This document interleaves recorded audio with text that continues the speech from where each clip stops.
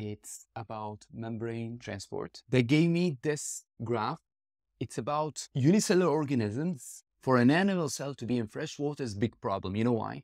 Because water will always diffuse into the cell by osmosis, causing the pressure to rise and may even burst. Just like if you take a red blood cell, place that red blood cell in water, it would burst. Luckily, the animal doesn't die because it comes with this. You see that thing? Keep an eye on that circle here. It pumps excess water outside his body, and this vacuole works much faster if there's more water outside. Basically, if there's a higher water potential outside, then that contractile vacuole is working faster to get rid of that excess water. So they gave me 3 solutions. One is like pond water. That's a control. Just for comparison. So you see the level of activity here is 2. That's how often that vacuole I showed you, it's pumping water, okay? What about this? Here, it's working less. Think about it. Does that mean that the cell in the second one has it been placed in higher or lower water potential? So again, if I am placing that animal cell here into that solution, and the vacuole is working less hard, does that mean that solution outside has a higher or lower water potential?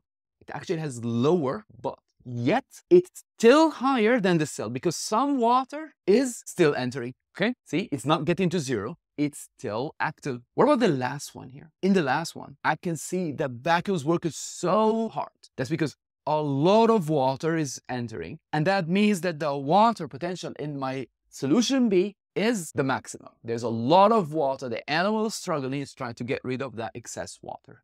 Let's get to answer the question. Explain the result, use information in the graph. Pond water has been used as a control. The vacuole is pumping water to prevent the cell from exploding. In solution A, the vacuole is not pumping as hard as the first time because the water potential is lower. How is the water potential in solution A compared to the original? It shows me that I have less water potential than my control. And that's the highest water potential, by the way. However, the water potential A is still higher than the cytoplasm. That's because still some water is getting into the cell. How about my last solution? The pumping is at its fastest, so more water enters. So water potential in B is the greatest. It's higher than both the pond and it's higher than the solution A. Now, there's a little mark here at the end that like earns you total 6. Is that little delay because the animal is trying to adjust. The animal is trying to equilibrate. These things don't happen like at a blink. No, it takes time. This is an active process. It requires ATP. So we need some time to start getting enough energy doing this process.